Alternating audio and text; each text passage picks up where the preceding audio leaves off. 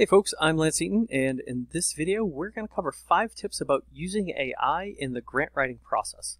This is particularly focused on folks in higher education, but obviously can be used in many other spaces.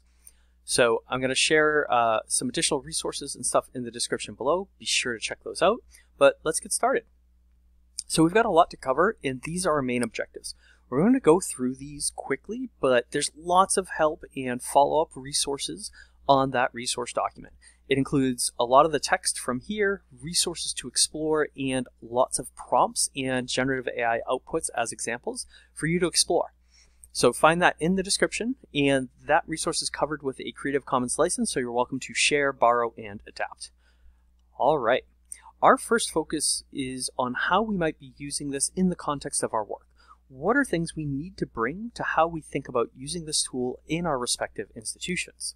Generative artificial intelligence offers grant writers and teams the opportunity to do more with less in different capacities. It is a hustle to get and find money, bring together different folks within the institution to plot the viability of grants, to apply, and then actually execute the grant. AI has some real value in reducing that work, but it takes some practice in understanding how to do it well. That said, there are 3 areas that stand out in supporting that work. Leveraging AI to help build out new proposals or adapt previous proposals to new opportunities makes perfect sense. However, you need to do it piece by piece for the most effective results rather than just trying to give over the entire application. I also find that using AI to help figure out timelines or order of operations and assessments and the like can really move the application process along more quickly. Grant writers can also use it to build out things that other institutional members can review.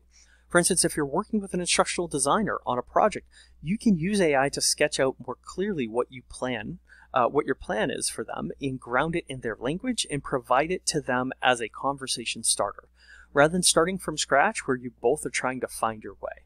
You can also extend that further and actually create a menu of ways the collaboration or grant might work. And you can also start to use AI to scope out budgets. And then here's where grant writers might save some pain and headaches in the future. They can use AI to make comparative analysis about grants, including the likeliness of the institution to get the grant based on its proposal and previous data about recipients. You can also think about how you might use it to better anticipate the actual efforts in the resource usage that a grant might require, and what are the likely outcomes or possibilities of pursuing such a grant. Okay.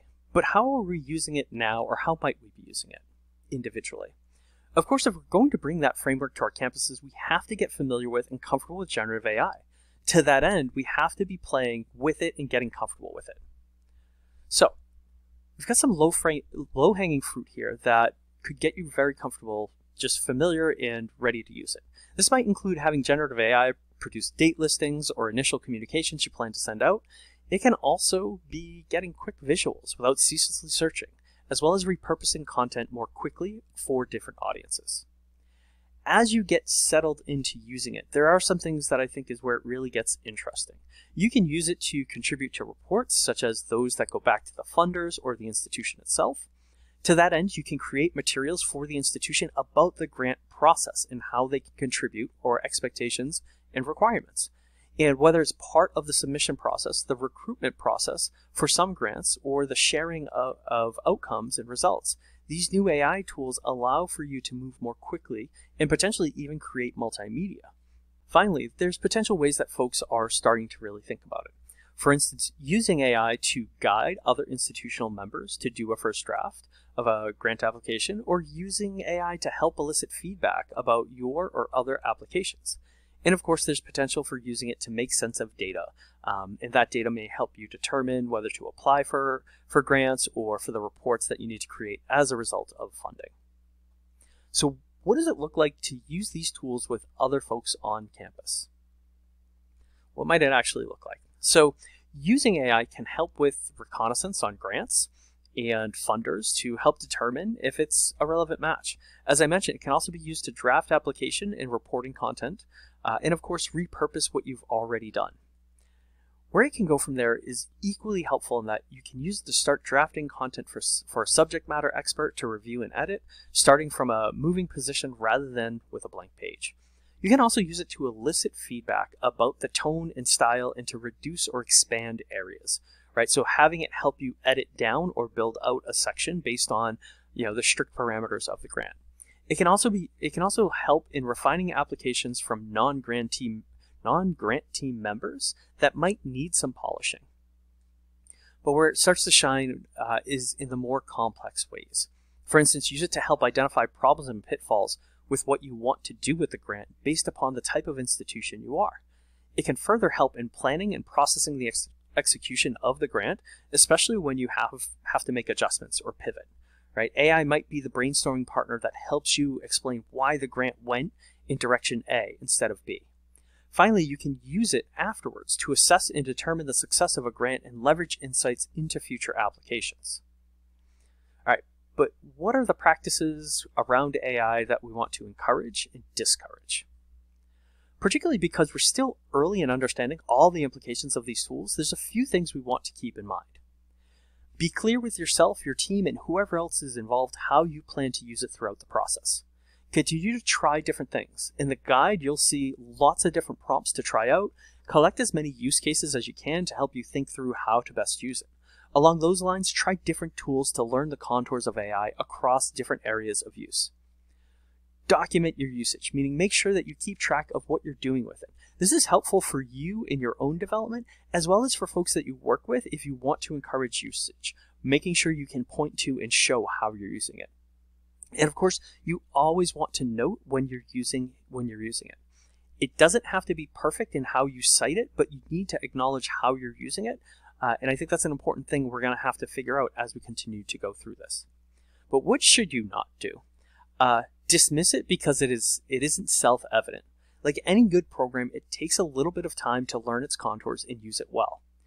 It goes without saying, but double checking the outputs. Do not lose money because the output said it was a large language model, right? Along those lines, be sure to check for tone and approach. Make sure it still represents the institutional voice and soul. And don't put any individual or institutional private data in without an institutional agreement with an AI tool in your IT department saying, yes, it's okay to put in these types of information. So let's take a look at some specific prompts, kind of where we've covered a couple good points here, but like how or what does this look like? So these are 4 areas that I find to be incredibly useful in ways that contribute to my work and reduces the amount of time I need to work on things. We'll look at each of these approaches. One thing to note here is that I'm going to briefly show and talk about the prompt that falls under each of these approaches. What follows will be a series of screens with lots of text. Don't race to try to read it all. Don't feel like you have to pause the screen. That's not the goal. Rather, I just want you to get a sense of what its inputs and outputs are. All the prompts and the responses from generative AI can be found in the resource document in the description below, along with a lot of other prompts to try out. So these next slides are mostly to give you a flavor of what can be done so you can go and explore that document and try these tools on your own. So AI can be a great task minimizer, not necessarily eliminating a task, but significantly reducing it. In this example, I asked AI to provide an analysis of the Hewlett Foundation's Open Educational Resources Grant Program to assess its merits and whether it would be appropriate for a Connecticut community college to apply for. And so here it is. It begins to share different insights and considerations that are helpful, such as its alignment with the institutional mission, the award range, the actual amount of work it will take, and what is needed to execute the grant. It's a nice, concise output to make sense of grants that we might be interested in pursuing. When it comes to brainstorming, AI can identify a range of things that you might not have thought of and therefore extend your thinking about what you might do or how you might do it. In this example, I'm using the context of my institution, College Unbound, to determine what might be unique types of open educational resource proposals that we could come up with that aligns with our mission. And so it provided about 6 or 7 examples, and what's great is I can continue to brainstorm by asking it to provide more or asking it to mix the best parts of 2 or more of the ideas, right? So now I have several different and clear directions to go. I can think about OER-based experiential learning projects. I can think about community-based OER collaboration or OER for career transition and advancement. Some really cool things that I could further follow up on. And so for many of us, the blank screen is so intimidating. Having AI start a draft is something that can be incredibly important, incredibly helpful, and allow us to build from there. Save us that time in that blank screen and just actually get moving.